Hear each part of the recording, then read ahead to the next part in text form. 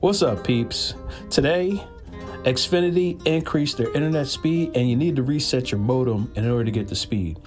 Now you can unplug the modem and then wait 10 seconds and plug it back in, or you can actually use the app. I want to show you how to use the app. It's real easy. Got your Xfinity app, load that up. It's going to log me in. Right at the top where it says Gateway, view network details, and then you're going to go where it says Gateway, and then you're going to go to where it says Restart. It's going to go give you the prompt here. It's going to take about 12 minutes for it to restart, get back online, and after that, you'll get the increased speed.